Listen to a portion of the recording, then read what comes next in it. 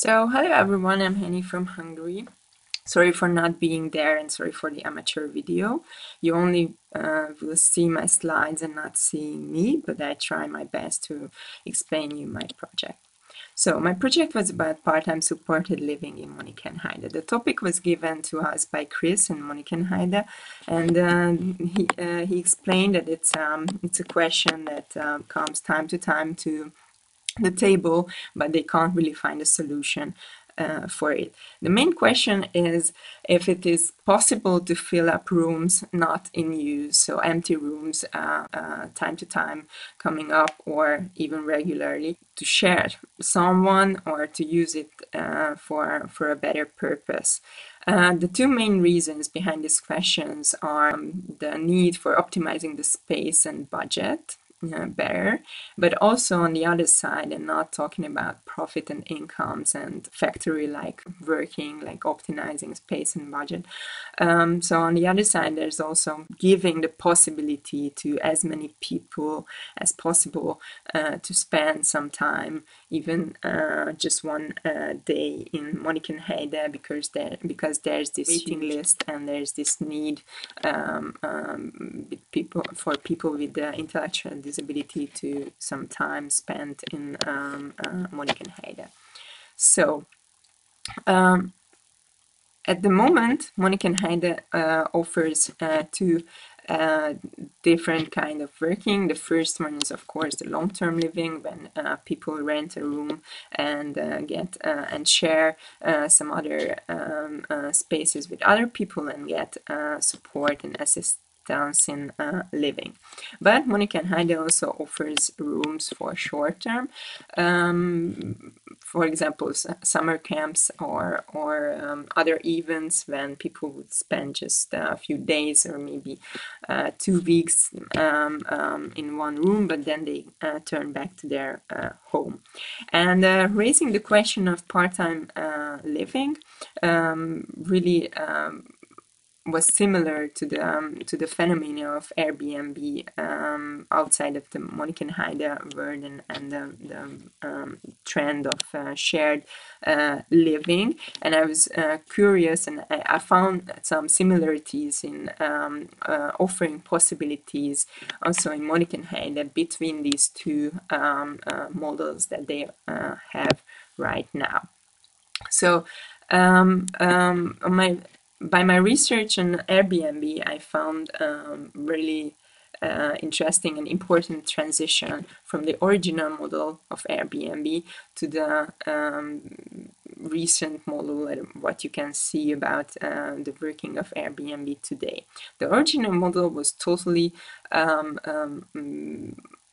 motivated by the same reasons as Monnikenheide raised, like optimizing space that you own and giving it to someone that would need it in times when you're not at home, or when you have an empty room, you could rent it for someone. So let's use your space more cleverly in an optimized way and make some money with it, and offering to the travelers or the people in need of a room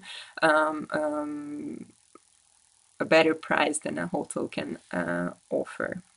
So this was the original idea, but now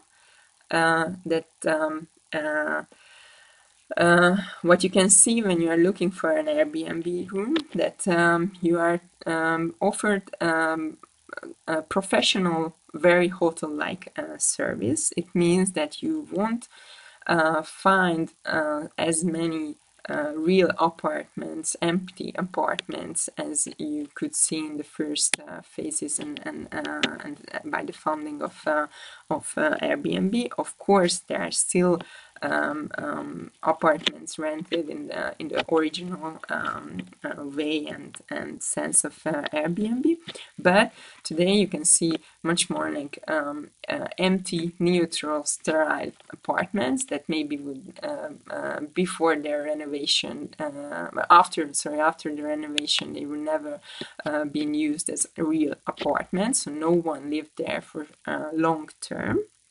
But now they are only used for Airbnb purposes. So they really function as hotels, just they are not in a hotel building, but in private persons' apartments. But sometimes it's even not private persons' apartments, but companies having some apartments and renting them on Airbnb. And in this transition, there's something very important that has disappeared, and this is privacy and intimacy. So, so from this system, you can see. So from this transition, we can see that people try to push out the feeling of being in someone else's home, and substitute it with a hotel-like and sterilized environment, which we all know that is an illusion, but still gives the illusion of not entering into someone's private space, and gives the illusion of more hygiene and more space for your privacy, maybe. But in my research on Airbnb, I could see also other important differences. If an Airbnb system was used in Monnikenheide, we should see that these differences, which are that the clients in Monnikenheide who rent the room are not the owners of their room. So if their room is given to someone else, then the compensatory value, in case of Airbnb, it could be money. It is money, but in Monnikenheide it could be also something else that the clients would appreciate and would be important for them. But for sure, there would be needed a compensatory value like this. So this would, in this system now, would go to Monnikenheide directly, so to a third party, and people who let use by their room for their sacrifice would need some compensatory value, but not. It's not easy to say how they could get it. And the other very important thing is that Airbnb is always for short term, for mostly for travelers. And when you're traveling, you kind of agree with adventure and spontaneity and things that you can't see in advance. So you're fine with that adventure. Maybe you're even an adventure seeker, and you're totally in the mood of being outside of your home, and you accept all these inconveniences that you can have in a stranger's home or in a stranger apartment. And there are also some other differences which I don't think they are so much relevant, but let's talk about them shortly. That the system of Airbnb is really going on and working on based on the system of evaluation. So when you like a room, you give a good evaluation about it, and other people can see that they can trust this renter better. And this goes this goes on the internet and on the site of Airbnb.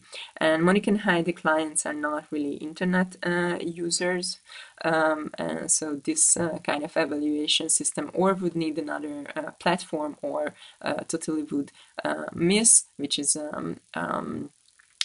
maybe not that important in this case, but for the working of Airbnb, it's crucial. And the other thing that usually Airbnb business makers don't meet regularly, maybe even just one time in their life. And in case of Monnikenheide, I think this wouldn't be the case. People who would share their rooms would see each other more often, and this brings other psychological consequences, let's say. So from the research on Airbnb, I could already see that the key problem is privacy.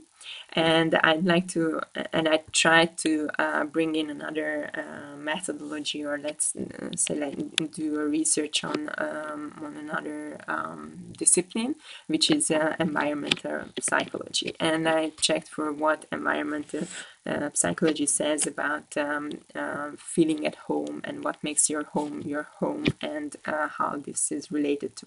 Altman was an environmental psychologist, and his theories are really important in this topic.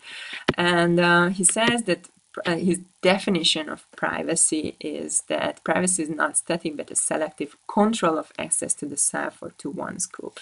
So he says privacy means having control on the physical space and also on information and all the emotional aspects of your private sphere, which means that you decide about allowing in information and people to your closeness, or deciding not to do that. And you need environment and tools for this, and your home is really important in this question, in this space. Not just important, but the most important place where you can have this control and have the feeling of this control and use it. And Altman also determines 3 territories. He says there are primary, totally private territories, which are our home and our bed and our very private belongings. There and on the other side, and I jump to the 3rd territory now, there are the very public territories where you understand that you have no control and everyone else can use the same place and object in the way as you do too. And in between the private and the totally private and totally public territories, there are the private and public, the secondary territories, which have the features of both territories. And this is where things get shaky and risky, and where things are not that obvious. For example, when you when you have in a library or a cafe your favorite place, and you spend there a favorite seat or a favorite table, let's say, and you spend there a lot of time, you start to feel that it's your own and it belongs to you somehow. But of course, for other people, this control cannot be used or shown or determined or anything, but you still get less or more anxious when a stranger uses your thing or your place, even if rationally you know that you shouldn't be or something. And time is a very important question here. Like researchers show that people, after sitting in a place, after 5 minutes, can give it and switch it with someone else easily.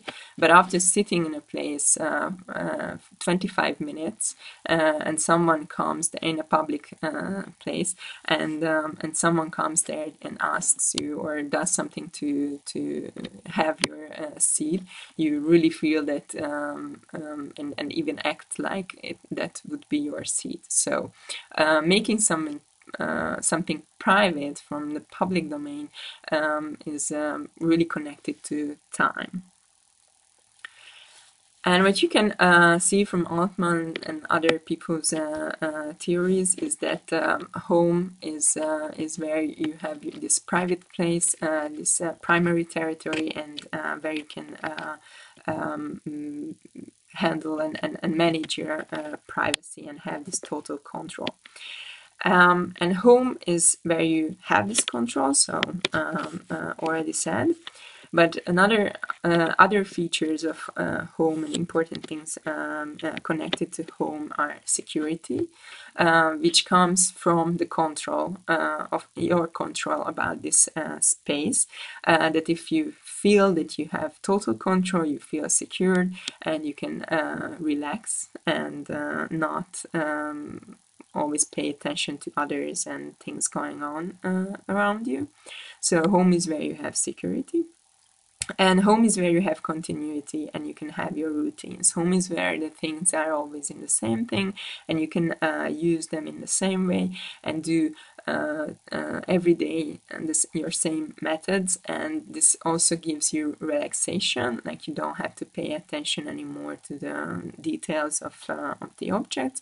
And this is also connected to control and security, but this comes with home. And another very important thing is personification, that you make your place look and work as you look and want to see the word. So you make it on your face, so make it like you are, and you communicate through this environmental modification through to yourself and also to others. So this is mainly comes with decoration, but it's not only decoration, it's like setting up the environment as you like and as it is comfortable for you. And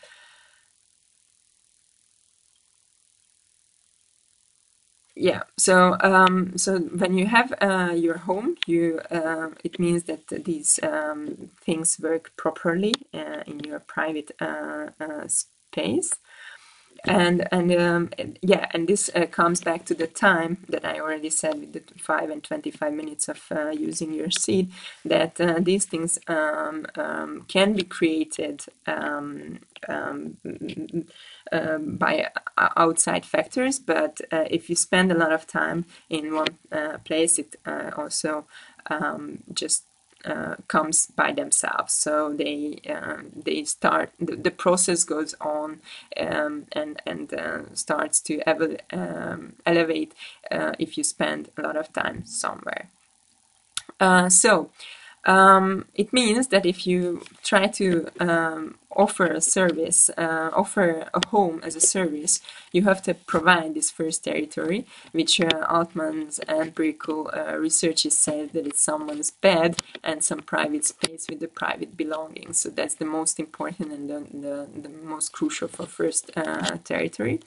And you have to give this control of access. You have to give not walls, but somehow close down the space and give boundaries and control about opening these boundaries. That is usually doors and keys and things like that. And it have to work for the continuity, so things have to be there always as you used to have them, where you used to have them, and things like that. So, and also personification. But empirical researches of Altman say that bathroom is not that important. We keep it as a secondary. We can accept it as a secondary territory, which means that we are fine or good with someone else is using that space, place, and things. But actually, it is even better if it's private. And empirical researches also show that kitchen is a very important thing, but I really think that in case of Monnikenheide, kitchen is not that crucial as in families and in real life settings, or sorry for this real life terminology, but like outside of Monnikenheide, but I think it really is, and this is not that crucial, because people in Monnikenheide, as I saw when I visited some homes, they don't spend so much time in the kitchen that it could become a first territory. But if in some houses kitchen is really an important place and people spend there a lot of time, then it really becomes first a second territory and then a first territory even. So these were my researches, and in the beginning of my research and the first week that we spent in Monnikenheide, we were really thinking about design solutions like flipping beds and sharing the space cleverly and everything. But after doing my research and understanding how important is control and boundaries around your private space, now I really only have advices and not design solutions yet, or maybe wouldn't even go in that direction. And my advices are that never save on privacy. So let's avoid shared rooms. Maybe make smaller rooms, because if someone is spending just 2 or 3 days a week in a room, won't need that much space. So you can save some money on space, and you can share a bathroom because it's really secondary territory, let's say. And you can, if someone is not using a room or a home for half of the week, you can cut the budget on heating and cleaning and other things, but please don't save money on privacy. Always give the control and the possibility of personification to the person that uses that room, if you want him or her to feel them home and secure. And the other thing, that don't mix first and secondary territories. So for the people that already feel that the room is their home, don't convert the room into a hotel, and only if they agree with it and give a compensatory value for it. And for the people who would come to Monnikenheide only for a few days, and or maybe just one night or one day, for them, don't make these spaces feel like home. And not even if they are regular visitors at Monnikenheide, because if they start, because they spend more time in a place, then they start to feel their home and their first territory, and then they are just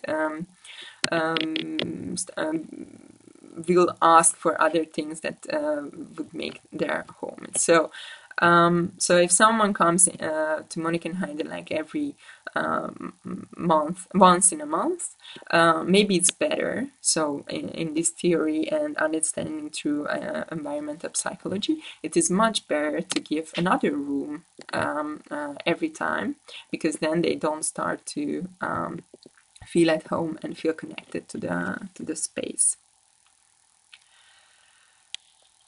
You can raise the question if the privacy, and we also talked about it with Chris and Johan, that they might have a different kind of perception about privacy, but it can be, I don't know, I never tried it, and we would need some empirical researches and tests on it. But what I saw on researches that I found, which were about elder people and older people with dementia and without, and some researches about children and how they need these private spheres, and how they control these spheres, and how they have this privacy.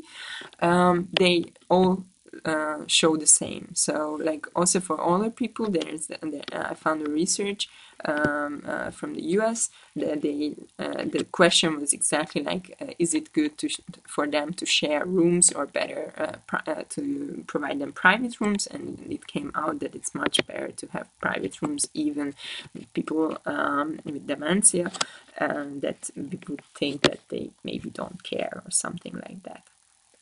And as an afterword, so these were my advices. I just like to close it up with a thought that when we talked about Chris and Johan about this question of part-time living in Monnikenheide, it came out that they said that every time it comes on the table at meetings, people get anxious, especially nurses and other assistants who support the clients in Monnikenheide. And I just want to say, like, yeah, that at the beginning I thought that this anxiety can be rationalized, and we can find some solutions not to have this anxiety, and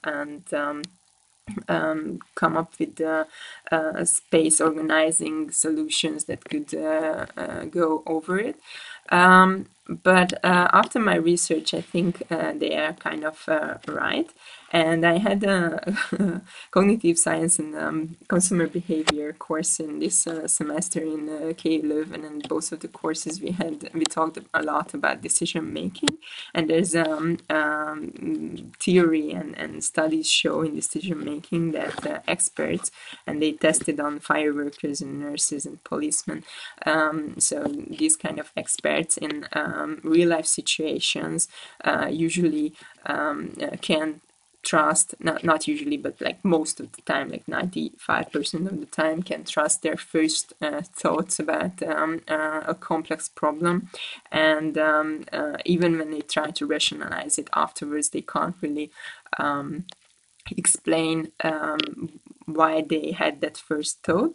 But I could really think back to this situation, and as we talked about it and as they explained it to me, I really think that there's something going on, that everyone feels bad about sharing privacy of clients, but it was hard to understand actually why. And I also believed in that I could rationalize it better. So that was my last message, let's say.